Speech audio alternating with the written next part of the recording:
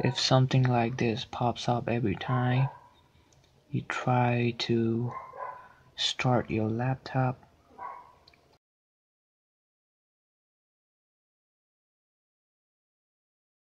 blah blah blah, you press OK, something like this pop up, and in some of your devices, in some of your laptops, this might not come, but it doesn't matter because it says checking media, and it says boot failed, no bootable device, please restart system. So in this case, all I need to do is first of all restart the system, restart it, and since it's Lenovo, I'm gonna press F1 or 2, I don't know.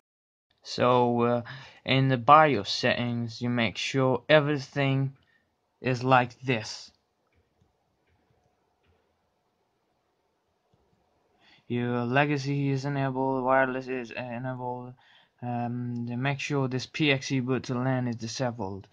Otherwise, you'll get the boot failed options like IPv6 and V4 boot failed options, and make sure you don't have any passwords of the hard disk here, and you make sure that the boot mode is not in the UEFI, but it is in the legacy support, and it's not. So let me just clear you. If it's in your UEFI support, then you can see that the boot second privacy is gone. So when you choose the legacy is the first one, and you make sure USB boot is disabled, and you make sure everything's synced in here. So you all need to do is exit 7 changes. Make sure everything's like this, nothing touched.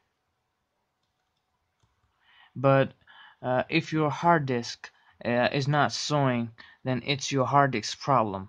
So all you need to do is you can just open this part up and just disconnect and reconnect your hard disk again.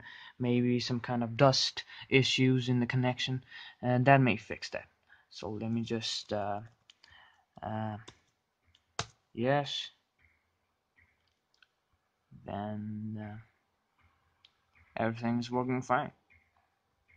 You not get any of the no boot media problems now. Your Windows will work perfectly fine.